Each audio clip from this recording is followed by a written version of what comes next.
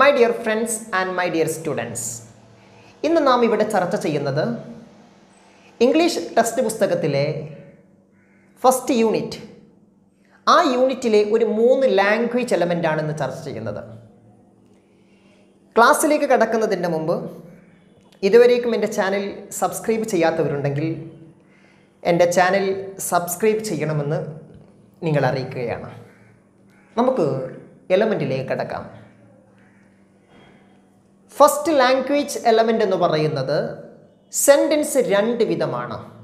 ഒന്ന് affirmative sentence, 2 negative sentence. മിക്ക ആളുകളും എന്താണ് അഫർമേറ്റീവ് സെൻറ്റൻസ് എന്ന് മിക്ക ആളുകൾക്കും അറിയില്ല. അഫർമേറ്റീവ് സെൻറ്റൻസ് എന്ന് പറഞ്ഞാൽ ഒരു സെൻറ്റൻസ് പോസിറ്റീവാണോ നെഗറ്റീവാണോ എന്നാണ് ഈ സെൻറ്റൻസിലൂടെ നാം പഠിക്കുന്നത്.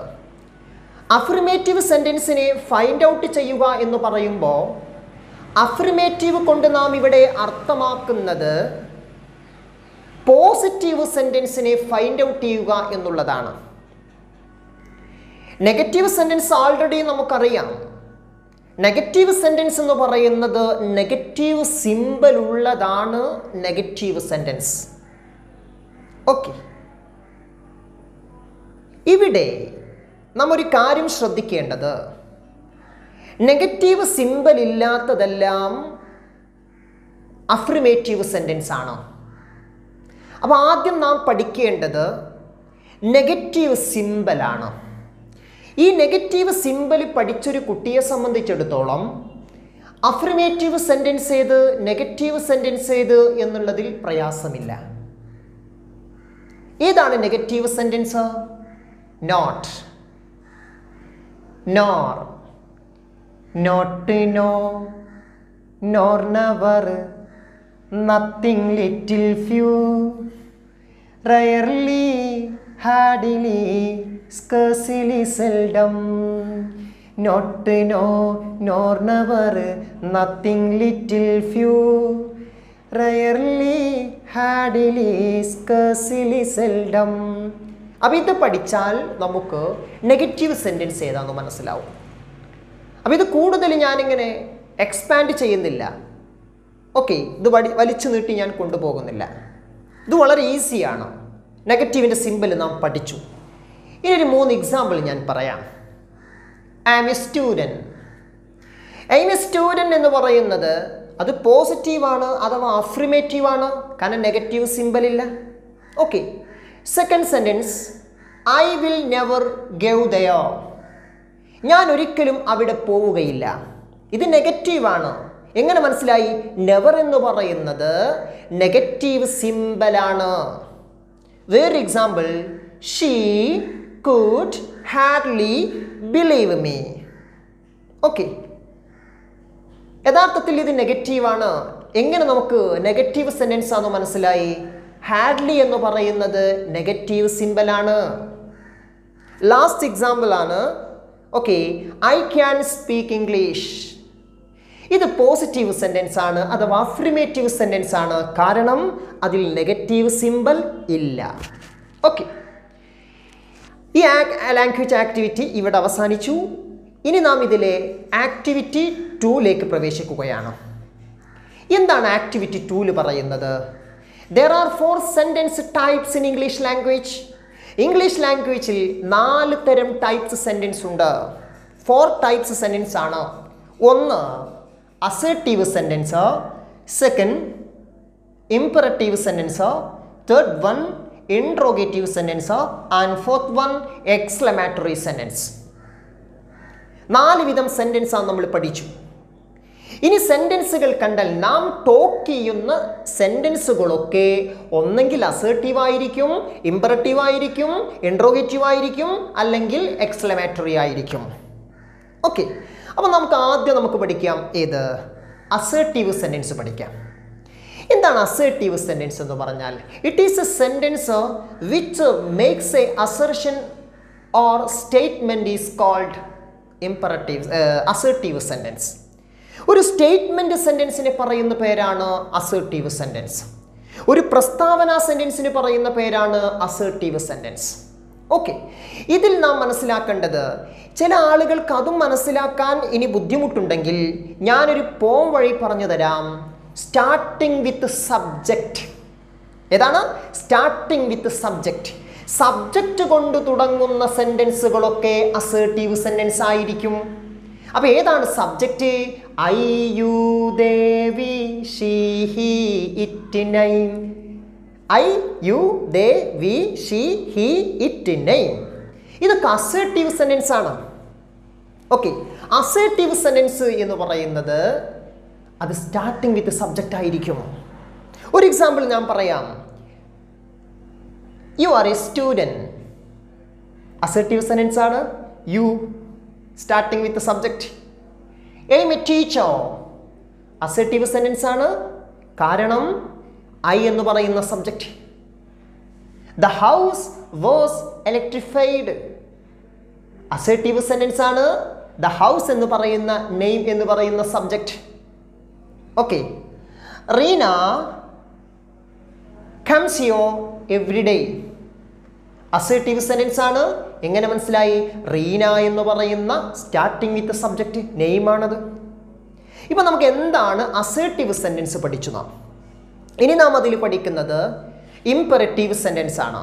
എന്താണ് ഇംപെറേറ്റീവ് സെൻറ്റൻസ് എന്ന് പറഞ്ഞാൽ? ഇംപെറേറ്റീവ് സെൻറ്റൻസ് എന്ന് പറയുന്നത് it is A sentence which makes command, request or advice is called imperative sentence. ഇതിനാണ് ഇംപെറേറ്റീവ് സെൻറ്റൻസ് എന്ന് പറയുന്നത്. കമാൻഡ് അല്ലെങ്കിൽ റിക്വസ്റ്റ് അല്ലെങ്കിൽ അഡ്വൈസ്, ഇതാണ് ഇംപെറേറ്റീവ് സെൻറ്റൻസിൻ്റെ ഡെഫിനിഷൻ. ഓക്കെ, ഇനി ഇതിന് നമുക്കൊരു പോം വഴി നമുക്ക് കണ്ടെത്താം. എന്താണ് പോം വഴി? എന്താണ് പോം വഴി? അത് സ്റ്റാർട്ടിങ് വിത്ത് സബ്ജക്റ്റ് അല്ല. ഏതാണ്? Starting with positive or negative verb. അത് തുടങ്ങുന്നത് starting with positive or negative വേർബാണ്. ഒരു എക്സാമ്പിൾ ഞാൻ പറയാം.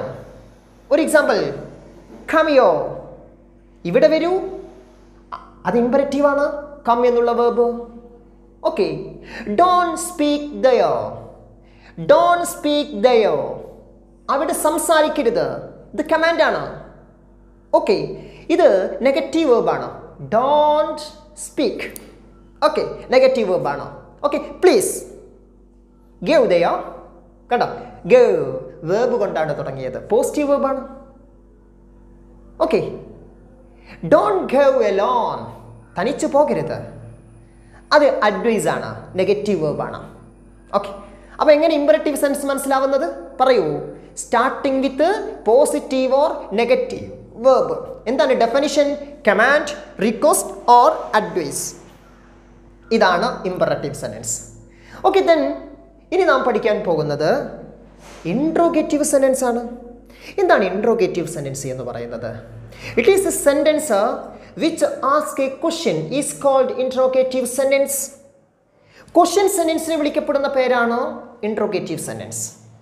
ഇൻട്രോഗേറ്റീവ് സെൻറ്റൻസ് എന്ന് പറയുന്നത് അസേർട്ടീവ് സെൻറ്റൻസ് പോലെ ഇംപെറേറ്റീവ് സെൻറ്റൻസ് പോലെ മനസ്സിലാക്കാൻ ഒരു പണിയുമില്ല. കാരണം ക്വസ്റ്റ്യൻ സിമ്പിൾ ഉണ്ടായിരിക്കും, ഈ ചിഹ്നമുണ്ടായിരിക്കും. ക്വസ്റ്റ്യൻ അതതിൻ്റെ ആ സിമ്പിൾ കണ്ട ഏവർക്കും മനസ്സിലാക്കാൻ മതി ഇൻട്രോഗേറ്റീവ് ആണെന്ന്. Are you teacher? കണ്ടോ, ആ സിമ്പിൾ അവിടെയുണ്ട്. Who are you? ആ സിമ്പിൾ അവിടെയുണ്ട്. Okay, what are you playing? Okay, അവിടെ ആ സിമ്പിൾ ഉണ്ട്. അപ്പോൾ യഥാർത്ഥത്തിൽ ഇവിടെ ക്വസ്റ്റ്യൻ ചിഹ്നമുണ്ടെങ്കിൽ പിന്നെ നമുക്ക് പേടിയില്ല. അത് നമുക്ക് ഇൻട്രോഗേറ്റീവ് സെൻറ്റൻസ് ആണ്. ഓക്കെ, ദെൻ ഇനി നാം അതിൽ പഠിക്കാൻ പോകുന്നത് അസേർട്ടീവ് സെൻറ്റൻസ് പഠിച്ചു, ഇംപെറേറ്റീവ് സെൻറ്റൻസ് പഠിച്ചു, ഇൻട്രോഗേറ്റീവ് സെൻറ്റൻസ് പഠിച്ചു. ഇനി നാം പഠിക്കുന്നത് എക്സ്ക്ലമേറ്ററി സെൻറ്റൻസ്. എന്താണ് എക്സ്ക്ലമേറ്ററി സെൻറ്റൻസ് എന്ന് പറയുന്നത്? എക്സ്ക്ലമേറ്ററി സെൻറ്റൻസ് എന്ന് പറയുന്നത് it is A sentence which expresses A sudden strong feelings is called the exclamatory sentence. Feelings, sudden strong feelings ഇതിനൊക്കെ സൂചിപ്പിക്കുന്നതാണ്. ഇതും പെട്ടെന്ന് നമുക്ക് മനസ്സിലാവും. ക്വസ്റ്റ്യൻ മാർക്സ് ഉള്ളതുപോലെ തന്നെ എക്സ്ക്ലമേഷൻ എംബ്ലം അവിടെ ഉണ്ടായിരിക്കും. ആ ചിഹ്നമാണ് ഈ ചിഹ്നം. ഓക്കെ, ഈ ചിഹ്നം നമുക്ക് കണ്ടാൽ നമുക്ക് മനസ്സിലാക്കാം അത് എക്സ്ക്ലമേറ്ററി സെൻറ്റൻസ് ആണ്. ഇപ്പം നാം ആക്ടിവിറ്റി 2 പഠിച്ചു. ആക്ടിവിറ്റി 2-ൽ നാം പഠിച്ചത് assertive sentence, interrogative sentence, imperative sentence and exclamatory sentence എന്താണ് കൃത്യമായിട്ട് നാം പഠിച്ചു. ഇതെല്ലാം നിങ്ങൾ നോട്ട് പുസ്തകത്തിലേക്ക് കൃത്യമായിട്ട് എഴുതി വെക്കണം. എന്നിട്ട് നിങ്ങളത് ബൈ ഹാർട്ട് ചെയ്ത് വെക്കണം. ഓക്കെ, പരീക്ഷകളിൽ ക്വസ്റ്റ്യൻസ് വരാൻ സാധ്യതയുള്ളതാണ് ഈ ലാംഗ്വേജ് എലമെൻറ്റ്. ഓക്കെ, ഇനി നാം ഇതിലെ 3-ാമത്തെ ആക്ടിവിറ്റിയിലേക്ക് പോവുകയാണ്. 3-ാമത്തെ ആക്ടിവിറ്റി പഠിക്കുന്നതിൻ്റെ മുമ്പ് നമുക്ക് തീർച്ചയായിട്ടും അതിലെ സെൻറ്റൻസ് പാറ്റേൺസ് പഠിക്കൽ നിർബന്ധമാണ്. സെൻറ്റൻസ് പാറ്റേൺസ് പഠിച്ച വിദ്യാർത്ഥിക്ക് മാത്രമാണ് എന്ത് പഠിക്കാൻ കഴിയുന്നത്? സെൻറ്റൻസ് ഫ്രേസ് പഠിക്കാൻ പറ്റുന്നത്. 3rd ആക്ടിവിറ്റി എന്ന് പറയുന്നത് സെൻറ്റൻസ് ഫ്രേസ് ഫൈൻഡ് ഔട്ട് ചെയ്യാനാണ്. സെൻറ്റൻസ് ഫ്രേസ് ഫൈൻഡ് ഔട്ട് ചെയ്യണമെന്നുണ്ടെങ്കിൽ ആ വിദ്യാർത്ഥി സെൻറ്റൻസ് പാറ്റേൺ പഠിക്കണം. ഞാനിവിടെ 4 എക്സാമ്പിൾ എഴുതുകയാണ്. 1, teacher taught me English. Okay. Second, I played cricket today. Third one, she comes here every day. Okay. Fourth one, I go to school by bus. ഇവിടെ നമുക്ക് 4 sentence തന്നു. ഈ 4 സെൻറ്റൻസിൽ നിർബന്ധമായിട്ടും നാം എന്ത് ചെയ്യണം? അതിലെ പാറ്റേൺ കാണണം. 1-ാമത്തെ സെൻറ്റൻസ് ഏതാണ്? Teacher taught me English. ഇതിൻ്റെ പാറ്റേൺ നമുക്കൊന്ന് കാണാം. I subject, taught verb. Okay, പിന്നെ മീ ഒബ്ജക്റ്റ്,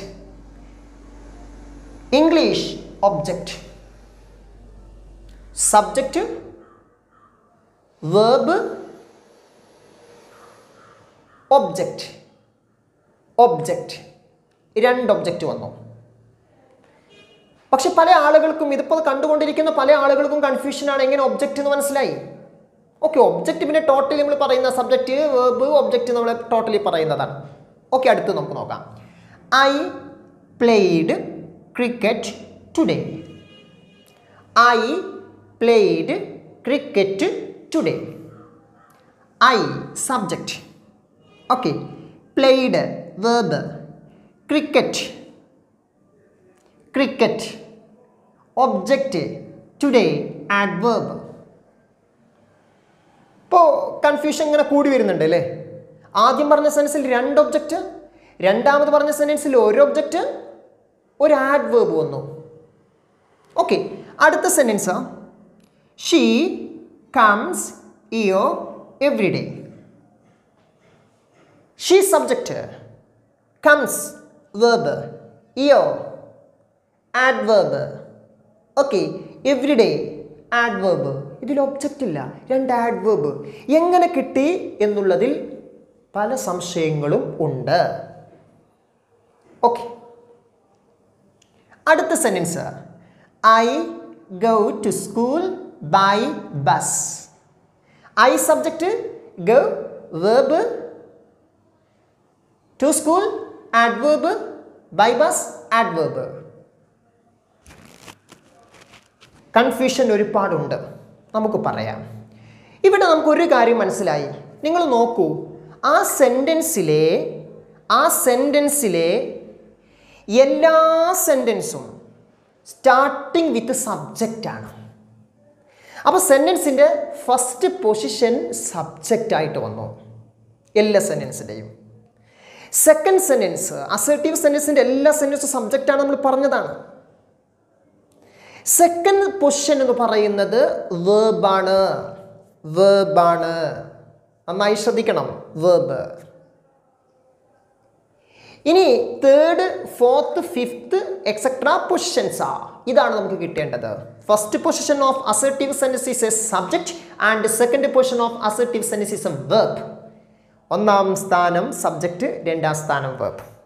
ഓക്കെ, ഞാനിതിൻ്റെ ഗ്രാമറ്റിക്കൽ ഫോമിലൂടെ വേലൂടെ പോകുന്നതിൻ്റെ മുമ്പ് നിങ്ങൾക്കൊരു ഐഡിയ പറഞ്ഞുതരാം. ആദ്യം ഞാനൊരു ഐഡിയ പറഞ്ഞുതരാം. എന്താണ്? 1-ാം സ്ഥാനം സബ്ജക്റ്റ്, 2-ാം സ്ഥാനം വേർബ് കിട്ടിയല്ലോ. 3-ാം സ്ഥാനം, 4-ാം സ്ഥാനം, 5-ാം സ്ഥാനം എക്സെട്രാ. ഒന്നാം സ്ഥാനം സബ്ജക്റ്റ്, രണ്ടാം സ്ഥാനം വേർബ്, മൂന്നാം സ്ഥാനം, നാലാം സ്ഥാനം, അഞ്ചാം സ്ഥാനം എക്സെട്ര.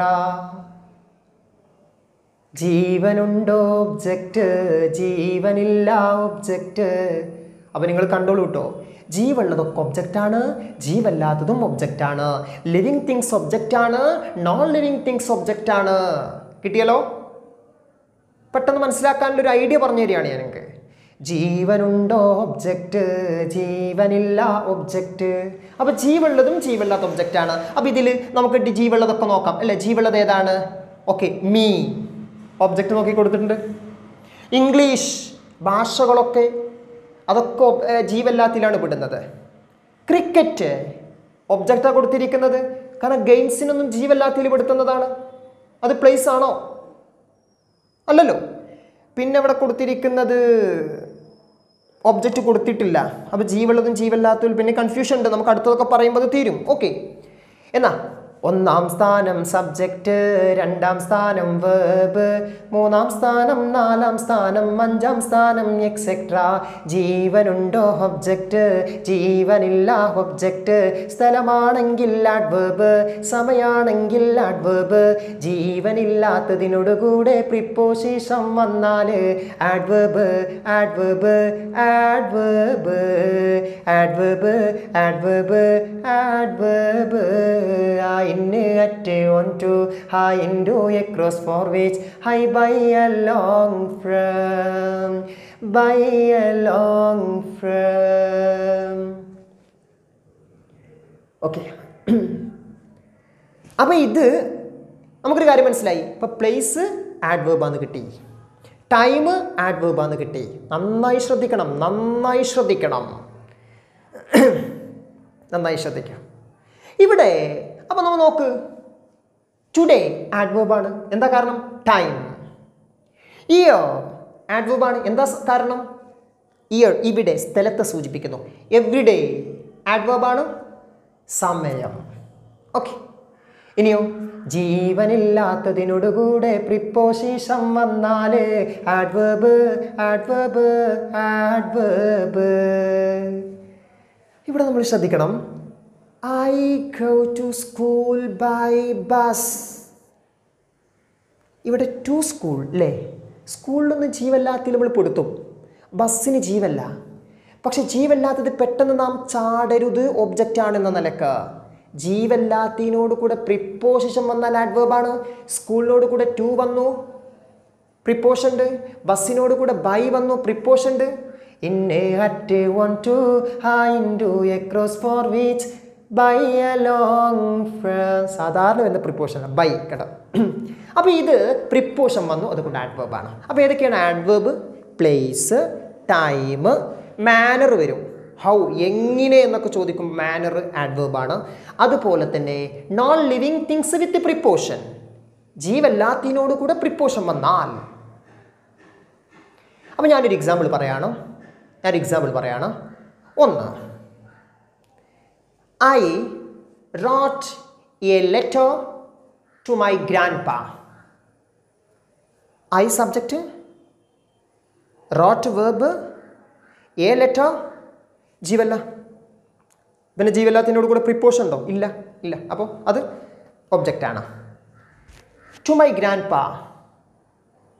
അപ്പോൾ നമ്മൾ ടു കണ്ട് പെട്ടെന്ന് ചാടും, ആഡ്വേർബാണെന്ന് പറഞ്ഞിട്ട്. ചാടരുത്. നമ്മളെന്താ പറഞ്ഞിട്ടുള്ളത്? ജീവല്ലാത്തതിനോട് കൂടെ പ്രിപ്പോഷൻ വന്നാലാണ്. ടു മൈ ഗ്രാൻഡ് പാ എന്ന് പറയുന്നത് ഗ്രാൻഡ് പ ജീവനുള്ളതാണ്. ഗ്രാൻഡ് പനെ പെട്ടെന്ന് മയ്യത്താക്കരുത്, ജീവനുള്ള ആളാണ്. അപ്പോൾ ഒബ്ജക്റ്റാണ്. അപ്പോൾ അത് രണ്ട് ഒബ്ജക്റ്റാണ്. ഓക്കെ, രണ്ട് ഒബ്ജക്റ്റാണ്. ഇപ്പം നിങ്ങൾക്ക് ഈ പോം വഴിയിലൂടെ നിങ്ങൾക്ക് മനസ്സിലാക്കാം. ഇനി ഞാൻ അതിൻ്റെ ഗ്രാമർ റൂൾസ് പറയാം. ഒന്നാം സ്ഥാനം സബ്ജക്റ്റ്, രണ്ടാം സ്ഥാനം വേർബ്. ഇനി നമ്മൾ വേർബിനോട് വോട്ട് കൊണ്ടോ ഹൂം കൊണ്ടോ ക്വസ്റ്റ്യൻ ചോദിക്കാം. അപ്പോൾ വേർബിൻ്റെ അപ്പുറത്തുള്ളത് ഉത്തരം കിട്ടുന്നുണ്ടെങ്കിൽ ഒബ്ജക്റ്റ്, ഉത്തരം കിട്ടുന്നുണ്ടെങ്കിൽ ഒബ്ജക്റ്റ്. ഇപ്പോൾ എക്സാമ്പിൾ ഇവിടെ കിടക്കുന്നുണ്ട്. ഇതാ, teacher taught me English. Teacher എന്നെ ഇംഗ്ലീഷ് പഠിപ്പിച്ചു. ഇനി നമുക്ക് വേർബിനോട് ചോദിക്കാം, വാട്ട് കൊണ്ട് ക്വസ്റ്റ്യൻ ചോദിക്കും അല്ലേ? വാട്ട്. അപ്പോൾ വാട്ട് എന്ന് പറയുന്നത് എന്ത് എന്നാണ് അർത്ഥം. ഹൂം എന്ന് പറഞ്ഞാൽ ആരെ എന്നാണ് അർത്ഥം.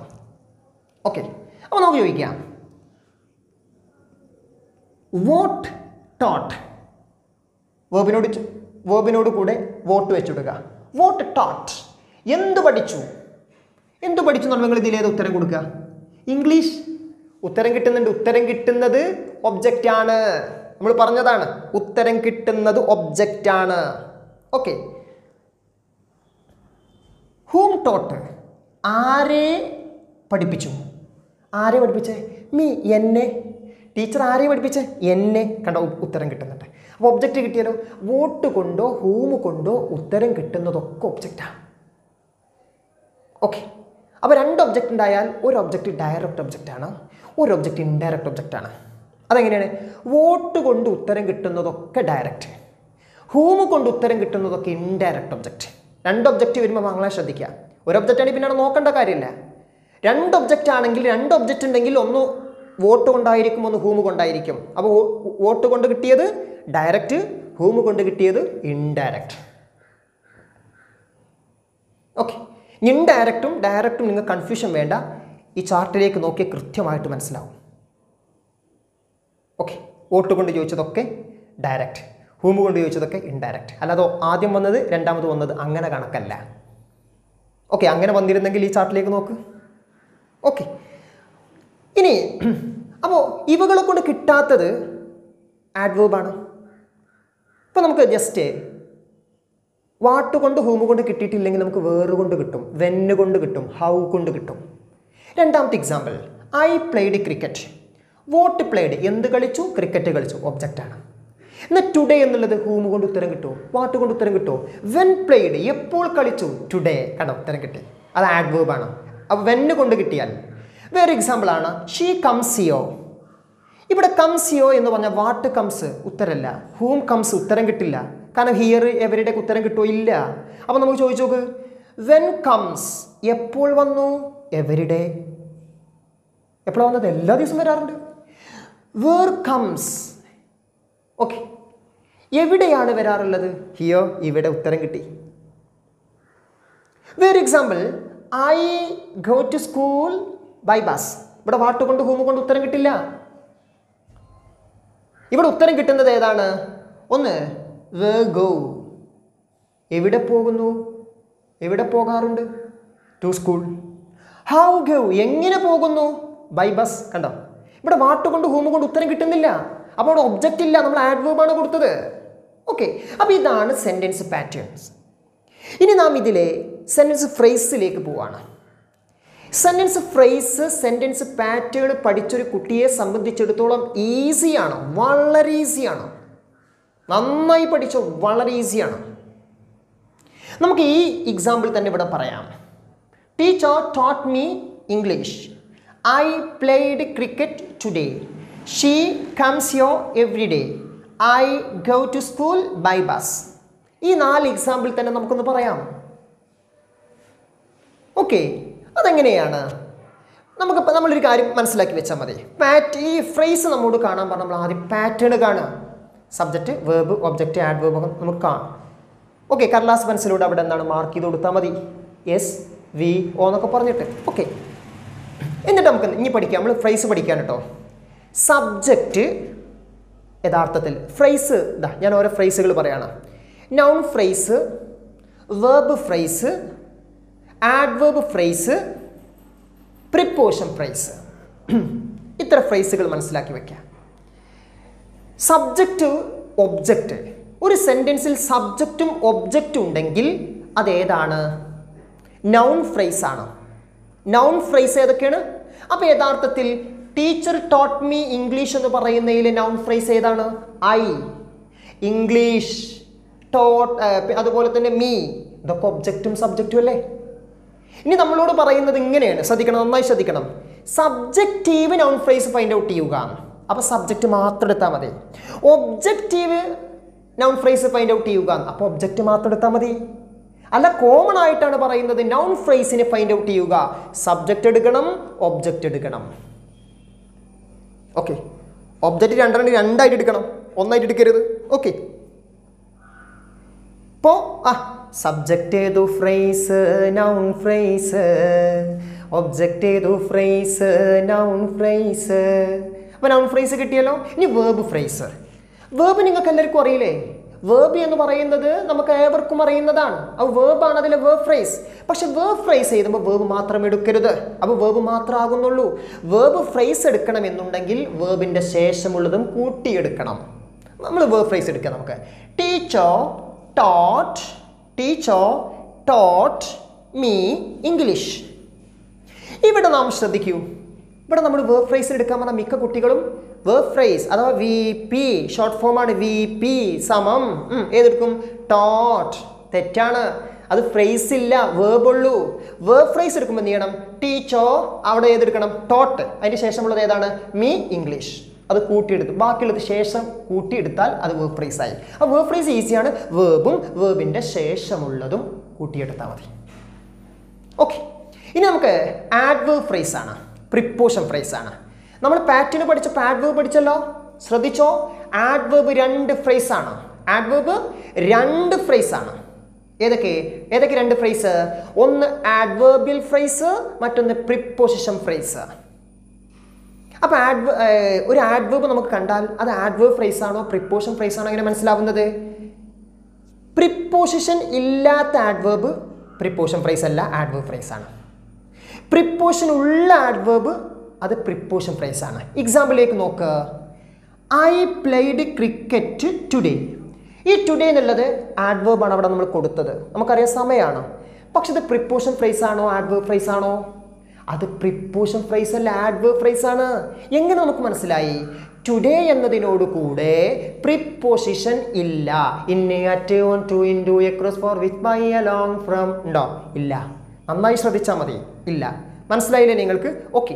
ഇനി അതുപോലെ തന്നെ ഹിയോ ആഡ്വേർബ് ഫ്രേസ് ആണ്, പ്രിപ്പോസിഷൻ ഇല്ല. എവരിഡേ ആഡ്വേർബ് ഫ്രേസ് ആണ്, പ്രിപ്പോസിഷൻ ഇല്ല. അതുകൊണ്ട് ആഡ്വേർബ് ഫ്രേസ് ആണ്. ഇന്ന് പ്രിപ്പോസിഷൻ ഫ്രേസ് ഉണ്ട്. അവസാനത്തെ സെന്റൻസ് നോക്ക്. I go to school by bus. Okay. ഇവിടെ ടു സ്കൂൾ ആഡ്വേർബ് ആണല്ലോ. അത് PP ആണ്. PP എന്ന് പറഞ്ഞാൽ പ്രിപ്പോസിഷൻ ഫ്രേസ് ആണ്. AP അല്ല. AP എന്ന് പറഞ്ഞാൽ adverbial phrase. Okay. By bus AP ആണോ PP ആണോ? PP. എങ്ങനെ മനസ്സിലായി? പ്രിപ്പോസിഷൻ ഉണ്ട് ആഡ്വേർബിനോട് കൂടെ. മനസ്സിലായല്ലോ? അപ്പോൾ നമ്മൾ പഠിച്ചാണ് സബ്ജക്റ്റ് ഏതു ഫ്രേസ്, നൗൺ ഫ്രേസ്, വെർബ് ഏതു ഫ്രേസ്, വെർബ് ഫ്രേസ്, ഒബ്ജക്റ്റ് ഏതു ഫ്രേസ്, നൗൺ ഫ്രേസ്, ആഡ്വേർബ് എത്ര phrase? 2 phrase, adverb phrase, preposition phrase. മറക്കരുത്. ഓക്കെ. അപ്പോൾ നന്നായിട്ട് ഇത് പ്രാക്ടീസ് ചെയ്യുക. ഒരുപാട് സെൻസുകൾ കാണും, നന്നായി പ്രാക്ടീസ് ചെയ്യണം. ഓക്കെ. നൗൺ ഫ്രേസ് നമ്മൾ ശ്രദ്ധിക്കണം. നൗൺ ഫ്രേസ് എടുക്കുമ്പോൾ സബ്ജക്റ്റീവും ഒബ്ജക്റ്റീവും ഉണ്ട്. അത് ക്വസ്റ്റ്യനുകൾ കൃത്യമായിട്ട് ശ്രദ്ധിക്കണം. ഓക്കെ.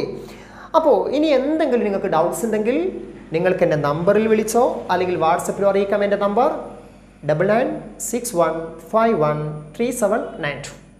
ഓക്കെ. അല്ലെങ്കിൽ നിങ്ങൾക്ക് കമൻറ്റ്, ഇതിൻ്റെ അടിയിൽ കമൻറ്റിലൂടെ ഡൗട്ട്സുകൾ നിങ്ങൾക്ക് ക്ലിയർ ആവുന്നതാണ്. ഓക്കെ ഈസ് മൈ ഡിയേഴ്സ്, ഇന്നത്തെ ക്ലാസ് ഇവിടെ അവസാനിക്കുകയാണ്. നിങ്ങൾക്ക് ഈ ക്ലാസ് പെട്ടിട്ടുണ്ട് എന്ന് നിങ്ങൾക്ക് തോന്നുന്നുണ്ടെങ്കിൽ നിങ്ങളിത് ഷെയർ ചെയ്യാനും ലൈക്ക് ചെയ്യാനും കമൻറ്റ് ചെയ്യാനും അതുപോലെ തന്നെ ഇതുവരേക്കും എൻ്റെ ചാനൽ സബ്സ്ക്രൈബ് ചെയ്തിട്ടില്ലെങ്കിൽ സബ്സ്ക്രൈബ് ചെയ്യാനും മറക്കരുത് എന്ന് മാത്രം നിങ്ങളോട് പറഞ്ഞു. ഇതുപോലത്തെ വീഡിയോസ് നിങ്ങൾക്ക് ഇനിയും ലഭിക്കുന്നതാണ് എന്ന് മാത്രം നിങ്ങളെ അറിയിച്ച് ഇതോടുകൂടെ ഇന്നത്തെ ക്ലാസ്സോട് അവസാനിക്കുന്നു. My dears, wish you all the best. Bye bye.